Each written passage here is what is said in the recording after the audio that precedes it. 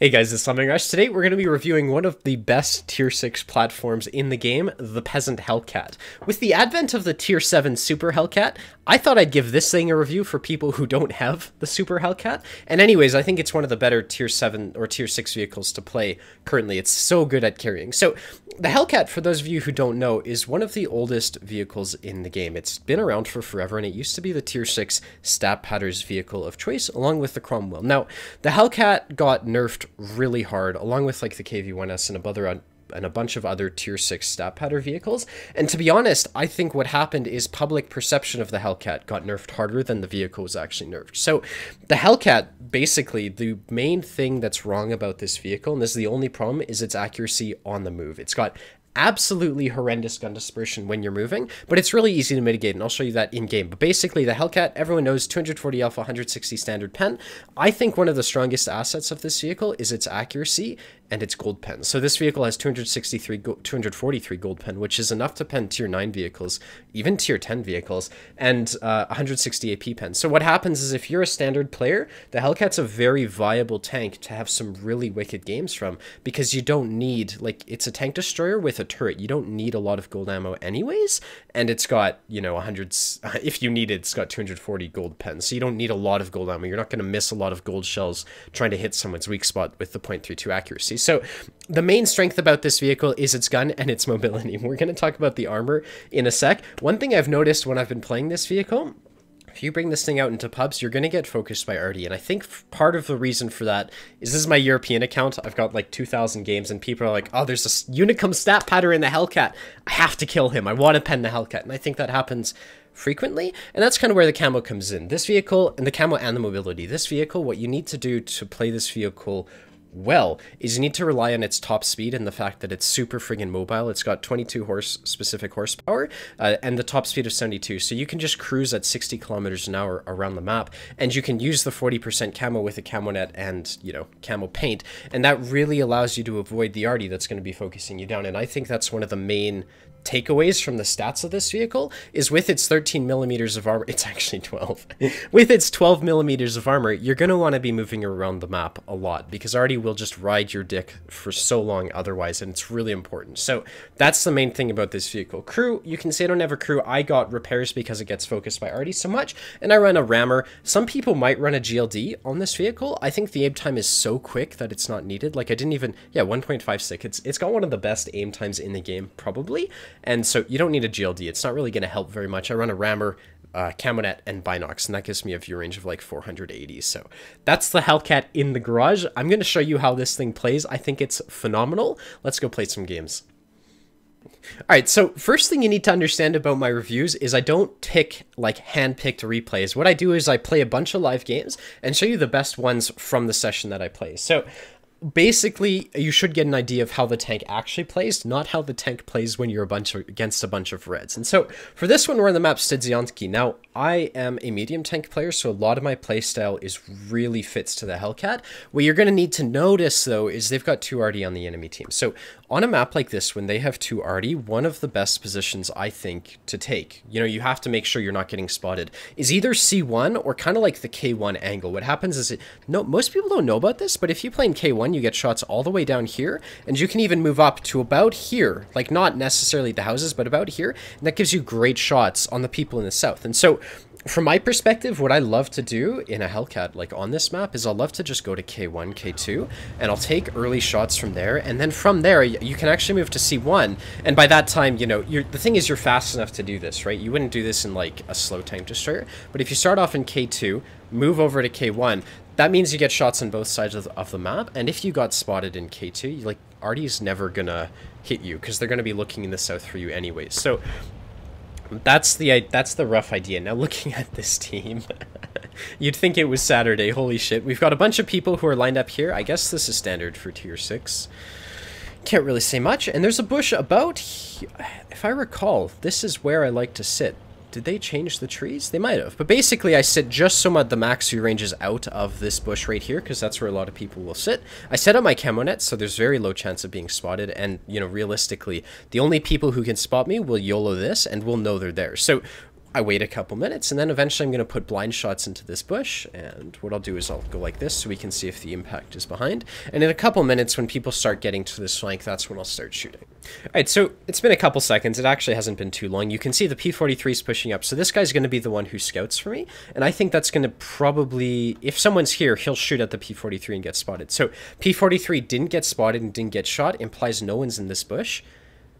I would say there's no reason to stay on this flank anymore, and the reason for that is these guys haven't found anyone. If there were enemies on this flank, you know, you'd want to move. And so a lot of tank destroyer players will be idle for way too long, especially in a tank that doesn't have to be idle. I'm just going to move to C1, and you can see that's going to be really relevant because all our mediums stayed here, gave up A6, and I'm going to want shots as we're losing this side of the map. And so the vehicle, the Hellcat here, you look at its shooting on the move. It doesn't work. You can't shoot on the move with this vehicle. What you want to do is you want to turn around before you get into a position. That's where your turret comes in. And so what I'm going to do is I'm just going to start getting my turret to look to the left, if that makes sense. And then we're going to come up to here, and I'm going to turn my tank so my rear is towards the enemies. And that's going to make it really easy for me to leave if I have to. And this way I can also get shots. And, you know, I'm just making sure the vehicle turns around so slowly that you need to often face your tank, if that makes sense. So here we are, we're in a great position. These guys will have, I mean, this is actually really obvious, but luckily we were able to move here from the south super quickly. And I can get shots on people like this. These shots will kind of go in. The risk here is that 52 is going to spot me, right? So this is a very decent position. What's happening here, though, is we're losing. Oh, hello. I don't know. I can't believe I have shots.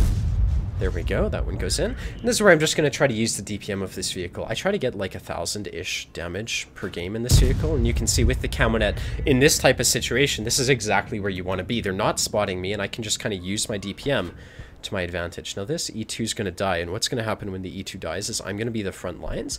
I would expect these guys are going to push forwards, give me shots, but the problem is people on this ridge. Yeah, that's exactly the problem. So what I'm going to do is I'm going to hit the 50-2. I don't have the gun depression. Okay. So that changes everything, right? Like, I can't shoot that 50-2. Artie's going to have to do something. A lot of people get caught up in the protecting Artie aspect of, you know, playing this type of position. The reality is Artie, if they don't get lit, should be able to deal with these guys just fine. Hopefully I don't get sniped by the KB2 here. And I'm just going to take a farther back position to shoot these guys as they push into my team. So, position like this looks like it'll give me shots in the KB2. Yes, it does. He's a one-shot. Hopefully this one goes in. You can see this aiming time. It's not... You know, the gun dispersion on this vehicle when you're moving is no problem whatsoever. It's super easy to just stop, aim your shot, and hope that it goes in. I'm going to take a couple shots right here because I expect them to be able to deal with this 50-2, and I don't expect this KV2 to move, so I'm putting a couple shots. He might have moved. Probably, you know, if 3 shots didn't kill him, he's probably not there anymore. But if I've got no one better to shoot at, well, how's my Hellcat doing? I think those are worth taking. You know, if I can get that tier 6 heavy out of the fight, that's great. Here's the 50-2, so Artie actually hasn't done anything to him, which is really unfortunate. And you can see our... Dude, how do Artie players not do anything? So, at this point, what I have to do is I have to take cover. And you can see on the move, it's really rough with this vehicle.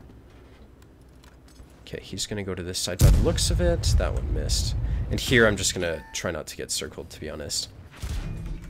I think what's going to happen is I'm going to die before I really have the chance to do anything, but I'm getting to this house to try to buy myself some time. That's the ammo rack gone. And so what I tried to do with the house is, even though the house, he can circle around the house, it forces him to take a wider path, and often if it's not a 50-2 circling you, you can deal with it. But, you know, this vehicle struggles when it's getting circled, which is not surprising at all with its gun handling and the situation that I was in. I mean, maybe I would have got more damage if I'd hit my shot, or maybe played these buildings, but, you know, realistically, I did want to win that game, and the team kind of crumbled, so what can you do? Alright, so most YouTubers won't show you games like this, but I actually think it showed you really well, like, what the Hellcat is capable of. I definitely made a mistake. I think I could have been in the south in the buildings a bit quicker, but realistically, like, this shows you exactly what the Hellcat's good at and what it's bad at. It really sucks when it's being circled by lights, which isn't surprising at all, but some people think it's like a Hellcat and it's overpowered, and, you know, the 50-2 has every advantage over me in that fight. And so, even though I got RD'd and shit, I thought it was a great replay. We'll go play another to try to give you some realistic you know, games in the Hellcat. Now, so I wanted to get into a situation that this tank really isn't designed for, because I can show you how to play this tank all day. The problem is this map is not good for a Hellcat at all to play aggressively. Like what you do on typically, if you wanted to play aggressively in a Hellcat, the way you do it is you take a position before anyone else arrives. Now this map, if you look at the way it's designed, that really doesn't exist. What you can kind of do is you can go here and put shots out. That's way too risky. Like, it just never works, because what happens is people who aren't spotted shoot at you, and, you know, you're not shooting at, like, a heavy tank who's slow into position, and you can shoot him while he's driving there. So, this map, not a map where you could actually get away with playing aggressively in the Hellcat, but I can show you how this thing is designed to play, because you typically just take a position like, you know, in this area to try to get shots on people. Actually, do I want to try the play that I just said was bad? Yeah, I don't want to sit in a bush all game. And anyways, by the looks of it, we're going to have to leave this flank really quickly. So what I'm going to have to do here, I think, just because we have no teammates, is I want to get information. And so I'm going to pop up like so. I'm going to angle my tank to safety, because this thing's reverse sucks. And if this Cromwell's aggressive, that's great for me. That would really help me out. But basically, we're going to set up my binocs and camonet and kind of try to find out if there's anyone cresting this ridge. This bush is going to block a lot of that, which is actually what I want, because a light tank cresting that ridge... Oh, hello. So this guy's being aggressive. We've got our camonet set up. I'm going to put one shot into him, go for the track. I'm glad I did manage to get that. He's down a kit. And this is where we'd leave. So I got spotted. Hellcat might poke on me. He shouldn't have the gun handling to do it, though. Yeah, he missed. That's good. Okay, so I'm really lucky that that Hellcat missed. But basically, from here, if you look at how my team is playing, me being an aggressive Hellcat driver is not the best choice on this map, because we're all camping in base. So what I think I'm going to do is I'm going to support the Cromwell B for as long as I can, and I'm going to do that in a position like this, and then for a tank destroyer, easily back here is where I want to be. It's so fucking good. So from here, we have shots. This guy, I know he's in a bad position. He should run away, to be honest. We're just going to try to stay unspotted, and with the camonet, I would feel comfortable sitting in the open if I had to, but I'm going to try not to. So 34, don't have the gun depression, turn my tank a bit, set up the camonet from here. And if he drives into me, we get shots, that'd be great. From here, it's just waiting. So, you know, if I was in like a stronger medium tank or something, I could be way more aggressive. I would never do this play in a turreted tank destroyer, and that's why this vehicle is kind of like as good as it is, because you can take a position that's aggressive that most tank destroyers couldn't. And so from here, you know, we should be able to get shots eventually. It's really just a waiting game, because there's no way we're pushing into this flank with a Hellcat and a Cromwell B. Oh, I have shots in this Super Hellcat. That sucks. Okay, let's see if we can aim in on time. At that point, I'm just going to take the shot, because you could see he was reversing. I expect that Super Hellcat to return. We'll reload soon enough, and this is partly why this gun's so good. Put a shot into the 30-45, get the kill. That's exactly what we need. And we're going to try our best to hold this flank off for as long as possible. When the Cromwell B dies, we're in a position to leave. We're going downhill. We don't have to worry about the somewhat slow acceleration of this tank. And from here, this is where the Super Hellcat's going to... the Suka Hellcat is going to push. So I'm just going to watch that. There's nothing else for me to do. Like, I'm not going to try to get shots. Oh, hello. That's another...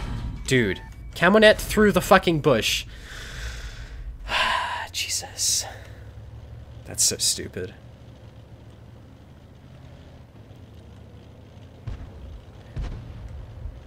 Okay, he fired so we can get out of here, and this is where people like watching me play, because these are fucking impossible situations to deal with. So I'm going to sit here.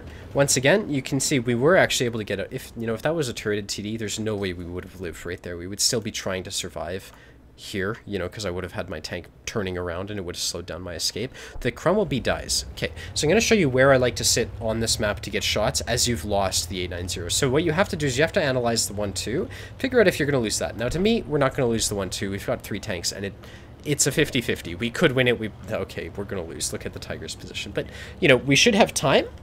And this position right here where this Super Hellcat's really good, but I like to go here, and then I like to move to K5 as we lose. A lot of people never move from this position, and this position's great because it gives you the render distance to, like, see these T50-2 and stuff, but eventually they push in to here and they'll start spotting you, and that's when I like to get into K5. So, Super Hellcat right here, I'm actually just going to camp him because I dislike him intensely. He shot me. That's not allowed. Oh, fuck. We're going to lose the 1-2. Okay, so, got tanks up the mid. That, I don't know what use that is. Like, normally I can say, okay, we've got a large group of tanks in a position. That should be okay if we play it correctly.